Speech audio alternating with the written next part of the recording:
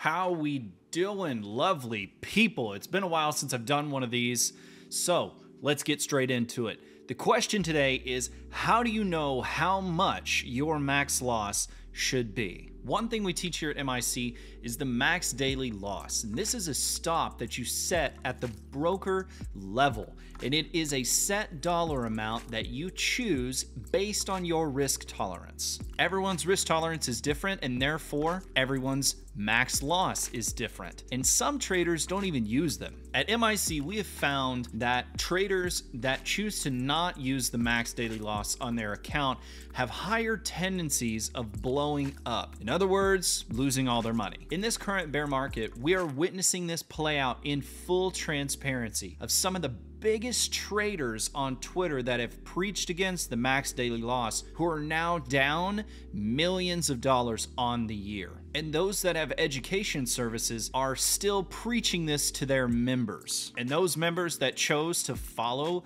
their furu's bad advice are all beaten, bloody, and bruised, and frankly broke. Well, guess what?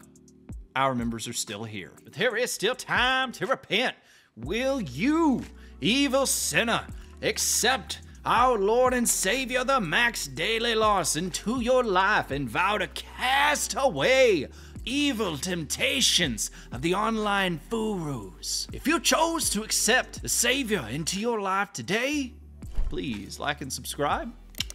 Keep watching. So we recommend to our members to set a max daily loss at the broker level to prevent themselves from completely capitulating and making some terrible, terrible mistakes when they go on tilt. That is to say, when they start placing emotional trades simply because they've taken a stream of losses and are now trying to make back that money as quickly as they possibly can. Without the max daily loss, you're simply playing with fire. And the question from a lot of you has been, how much should I set this max daily loss at? As I said, it's up to you. Let me offer a little guidance for those that are still kind of lost on where to begin. Number one, are you a profitable trader? Most of you watching this are probably not, and that's okay. We all started somewhere. If you're a profitable trader, but you still don't have a max daily loss set, or you don't know what yours should be, stick with me. So, you're not a profitable trader.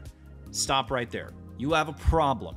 And the first step to recovery is admitting you have a problem. Can I get an amen? Hallelujah. Number two, stop trading with real money right now. Get back on a paper account, go to the MIC video library and search how to paper trade. If you don't have access to the MIC video library, check the link in the description below for a free mentorship course and heavily discounted introductory rate. After you've been paper trading for, let's say, about 30 days, take a look at your stats. On the days that you're winning, how much are you winning? On the days that you're losing, how much are you losing? If you don't know that information, it's very easy to find. All you have to do is go download your broker statements as a CSV, put it in a Google Sheet or Excel, find the averages of the ones that you lose and the ones that you win, bada boom, bada bing, bada bang.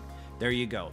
Don't go subscribe to TraderView, save yourself $40 a month or whatever a subscription there is nowadays. You don't need any of that extra stuff. Do it the free way. Let's say this trader's making $100 on the days that they win and $100 on the days that they lose. What we do personally is we set our max daily loss to 2 times our average daily win. So if on the days that we're winning, we're making $100, our max daily loss is going to be $200. You decide which number works best for you. That's the one that works for us. Basically, we don't want to give back more than 2 days of work. This is, of course, trading with real money. While you're paper trading, you have the freedom to choose whatever multiple you want to use. That's the beauty of paper trading. Figure out what works best for you and your trading strategy, and then use it after you switch to real money. But first, you have to prove to yourself that you're profitable and it works on paper, then you make the switch. If you're a seasoned trader that's been trading for a while, you probably already know these stats. You know what your average win is, you know what your average loss is.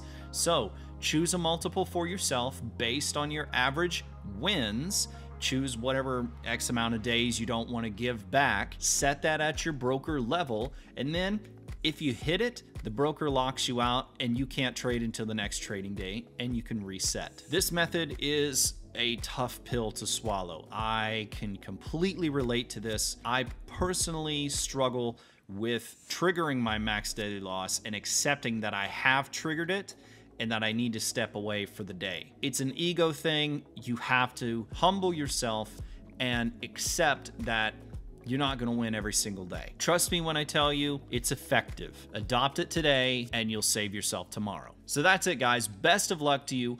Don't forget, check the link in the description below for a free mentorship course. Sign up for that. At the end of the course, there's a heavily discounted introductory rate to join MIC and learn all of our strategies. I look forward to seeing you in there. Have a good one.